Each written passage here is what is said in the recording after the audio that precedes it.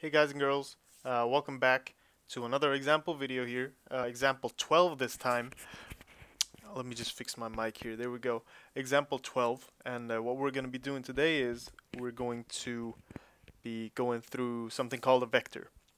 And to do that, we need to include the vector library here.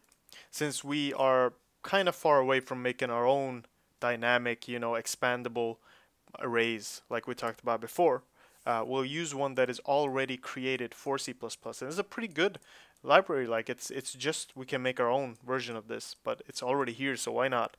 And I use this in my games, and I use this a lot, so it's very useful and it's good to have. And it's basically a box that can expand and shrink as you need it to. It needs to be dynamic. So because most of the time when you're making a collection of objects, you don't know how many you need. You don't know how many are going to be in there. Like if you have a game with enemies, for example, enemies spawn and they're all placed in this box, like it doesn't have a fit size, right? A fixed size. So it can expand and stuff.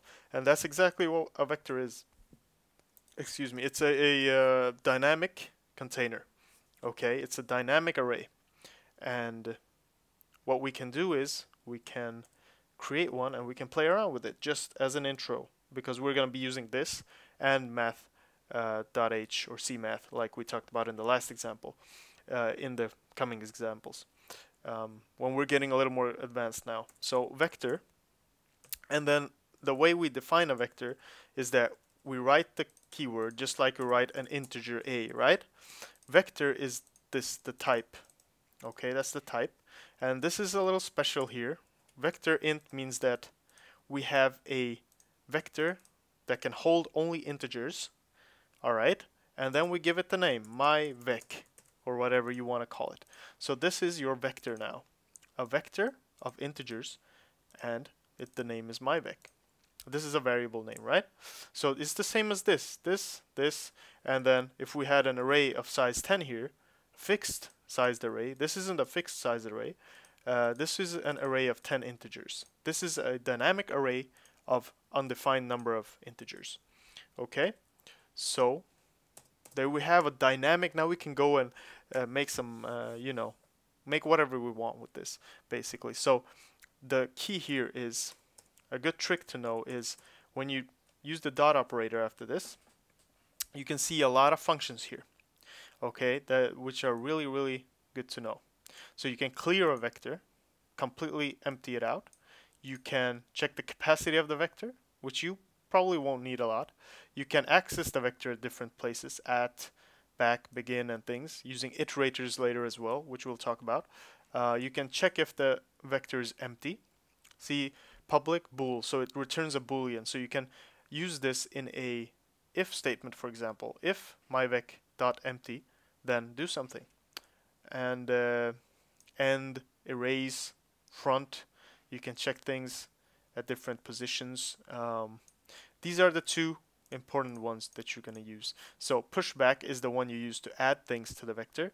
Popback is the one you use to remove things from the back, one at a time. And then you have size. You can check the current size of the vector. And there are a few other cool functions that you can use, but those are pretty important. But pushback and popback are probably the ones you're going to use the most, and empty, and maybe even swap at some points. Anyhow, let's check this out. So let us just add a few numbers in here, and we'll see what happens. Let's make a for loop. Let's make a beautiful for loop, and let's add 10 numbers. Let's add 10 numbers in here. So my vec dot pushback, okay, pushback, and then let's make them random as well. S rand, then we'll have to include C time. C time, there we go. Okay, so pushback, oh sorry, time null. So there we go. Pushback random. Let's make it up to 100. 0 to, or 0 is never fun. Let's do +1. 0 is a boring number.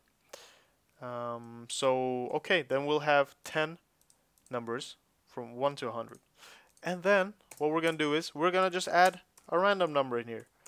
Dot push. See, we never defined the fixed size for myvec. Like, it's just expanding as it needs to. So I'm going to push back 102. Okay, and we can only use integers in here. Like, if we try to add something else in here, we'll get some errors. So remember that when you make your vector, make sure you know which type you need that vector for. And now we're just going to check some things. So remember, we could check the size of it. We could check the size of it.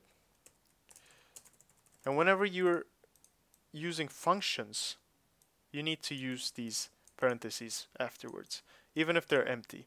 Okay, you know, this is a function which takes a parameter, so we need to use this these parentheses and add some type of parameter in here, whatever is required. And this is rand is a function, so we use parentheses, empty ones. Size is a function which returns the size of the vector, so we use parentheses. We'll talk about functions very, very soon, and then you'll understand all of this. But just remember that from now. If you write variables, of course you don't need any parentheses, but functions, you need parentheses. So yeah, there we go. Let's do myvec dot capacity. Okay, let's see the difference of that.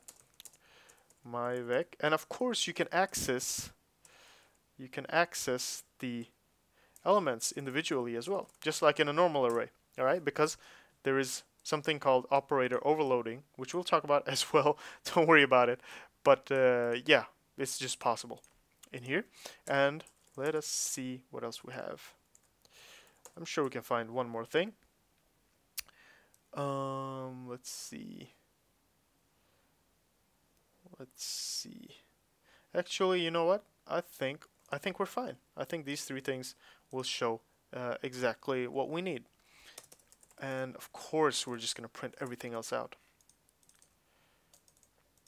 Whoops. Okay, so here we go. Now we can use myvec dot size. I'm pretty sure.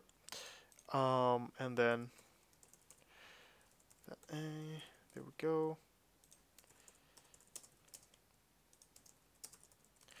There we go.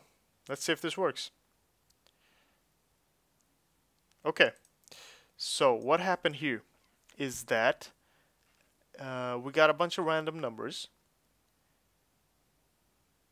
that were filled in. Yeah, we have 1, 2, 3, 4, 5, 6, 7, 8, 9, 10 of them here, and then we have 33 is the capacity. No, excuse me. Oh, size is 11. We have 11 numbers in here because we added this one as well. Yeah, there we go. There, and then 13 is the capacity. So you're saying, why is there the capacity bigger than the size? What's the difference? You know, why is there a difference?